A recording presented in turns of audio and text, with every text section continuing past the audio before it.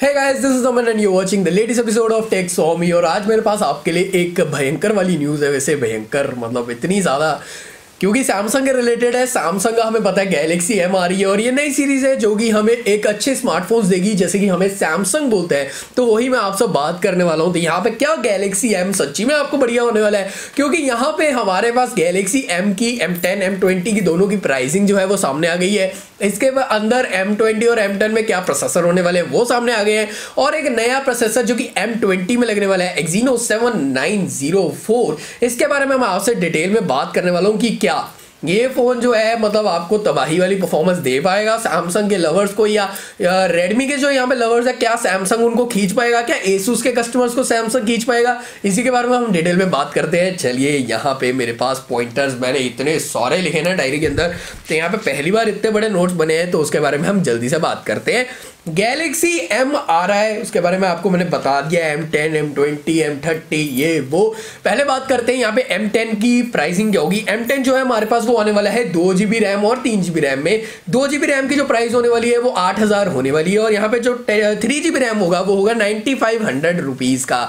अब ये जो प्राइसिंग है वो चलो ठीक है, सैमसंग के हिसाब से होगा प्राइसिंग बहुत बढ़िया आ रही है। पर यहाँ पे जो प्रोसेसर यूज़ किया जा रहा है वो है पुराने वाला Exynos 7870 जो कि इनके J सीरीज में आता था। J7 प्राइम वगैरह इतना पुराना प्रोसेसर हो चुका है, अभी भी ये डाल रहे हैं। मतलब मैं कहूँगा 8-9 हज़ार रुपये के प्राइस पे ठीक है, मैं इतनी ज़्यादा कंप्लेंट नहीं करूँगा।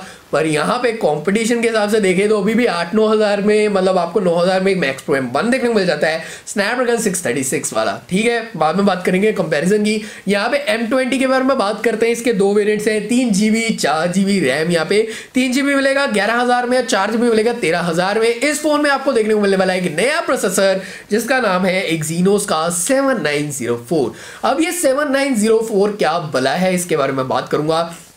यार इसकी स्पेक्स वगैरह देख के मेरे को जो लग रहा है ये डायरेक्ट कंपटीशन दे रहे हैं स्नैपड्रैगन 636 को यहाँ पे ऑन द पेपर। पर ये रियल लाइफ में स्नैपड्रैगन 636 को इतना अच्छा कंपटीशन दे पाएगा कि नहीं दे पाएगा वो मेरे को इतना नहीं पता है। पर सीरियसली यहाँ पे प्रोसेसर ऑन पेपर तो काफ़ी ठीक ठाक लग रहा है, पर मेरे को Exynos का इतना ज़्यादा भरोसा नहीं है कि ये 636 को इतना अच्छा कंपटीशन दे पाएगा। और रेडमी के, एसूस के, रियलमी के ऐसे ये जो फ़ोन्स हैं इनके यहाँ पे जो कस्टमर्स हैं इनको खींच ले। तो बात करते हैं यहाँ पे इसकी स्पेक्स की। पहले तो बात करूँगा 14 नैनोमीटर के ऊपर ये बना है। ठीक है, 636 में 14 नैनोमीटर के ऊपर बना है तो पावर कंजम्पशन मेरे हिसाब से ये Exynos का प्रोसेसर बड़ी अच्छी करेगा। मतलब ये नहीं है कि पिएगा, बढ़िया बैटरी को बचाएगा, हेल्प करेगा, तो मेरे को काफ़ी बढ़िया लगी। ऑक्टा कोर प्रोसेसर है यानी कि 8 कोर्स इसमें देखने को मिलेंगे। और 8 कोर्स कैसे बटे हुए हैं उसके बारे में बात कर लेते हैं।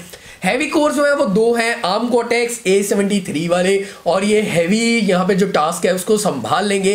1.8 गीगाहर्ट्ज़ के ऊपर ये बेस्ड है। अब 1.8 गीगाहर्ट्ज़ के ऊपर बेस्ड है, ठीक है, बहुत ज़्यादा कोई प्रॉब्लम नहीं है, अच्छी फ्रिक्वेंसी स्पीड है। और साथ ही अगर मैं बात करूँ पावर कंजम्पशन के लिए, यहाँ पर जो बाकी 6 कोर्स हैं बहुत ज़्यादा हेल्प करेंगे, क्योंकि आर्म कोर्टेक्स A53 वाले कोर्स हैं, वीक कोर्स हैं, वीक टास्क को संभालेंगे और इवन कि यहाँ पे पावर कंजम्पशन को बहुत ज़्यादा ध्यान देने वाले हैं। तो ये सारे के सारा सेटअप है 8 कोर्स का, यानी कि 2 पावरफुल कोर्स हैं, 6 यहाँ पे हमें वीक कोर्स देखने को मिल जाते हैं। अब यहाँ पर आपको मैं बता दूं जीपीयू कौन सा लगने वाला है। तो जीपीयू जो आपको लग रहा है वो है माली का G71 MP2, यानी कि G71 MP2 यहाँ पे जीपीयू होगा जो कि ठीक ठाक यहाँ पे आपको ग्राफिक्स दे देगा। मेरे हिसाब से यहाँ पे काफ़ी अच्छी वाली यहाँ पे PUBG भी चल जाएगी, तो यहाँ पे गेमिंग भी बढ़िया तरीके से हो जाएगी। और डे टू डे टास्क में मेरे हिसाब से अब सैमसंग के फ़ोन में प्रॉब्लम नहीं आने वाली।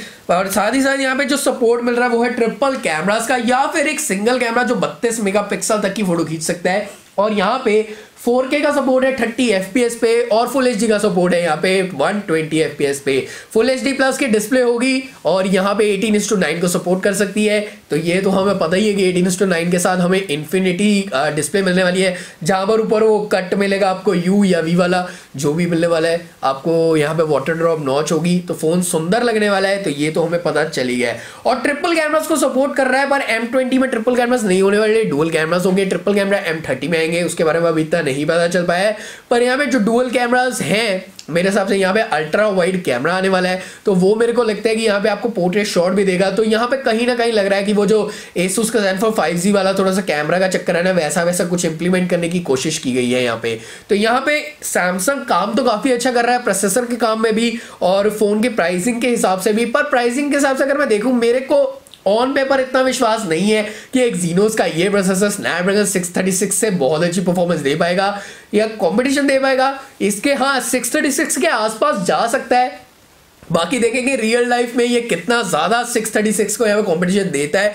यहाँ पे मीडियाटेक का P60 भी पड़ा हुआ है जो कि एक कमाल का प्रोसेसर है। अब तो P70 भी देखने को मिल गया है जो कि हमें इसी प्राइस रेंज के आसपास में मिलता है। तो यहाँ पर बहुत सारा कंपटीशन जो है वो बिल्ड हो रहा है इस प्राइस पॉइंट पे। सैमसंग ठीक है, मतलब मैं बाकी अगर फीचर्स के बारे में बात करूँ, फोन के मेरे को ज्यादा इंप्रेस कर रहे हैं। इवन यहाँ पे प्रोसेसर इतना ज्यादा इंप्रेस नहीं कर रहा क्योंकि यहाँ पे स्नैपड्रैगन 660 लगने लग गया हुआ है, P70 लगने लग गया हुआ है जो कि इस प्रोसेसर से काफी बेटर प्रोसेसर है।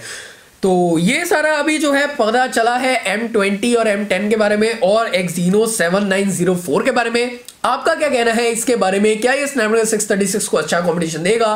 क्या ये Realme, Asus और यहाँ पे Redmi के कस्टमर्स को, Honor के कस्टमर्स को खींच पाएगा कि नहीं खींच पाएगा? और Samsung के लवर्स के लिए तो मेरे हिसाब से ये अच्छा ऑप्शन होने वाला है अगर बजट स्मार्टफोन आप ढूंढ रहे थे। बाकी इस वीडियो में इतना ही था। अगर आपको वीडियो पसंद आई हो लाइक कर सकते हैं, शेयर कर सकते हैं। अगर किसी को भी Samsung ब्रांड पसंद हो जरूर करना।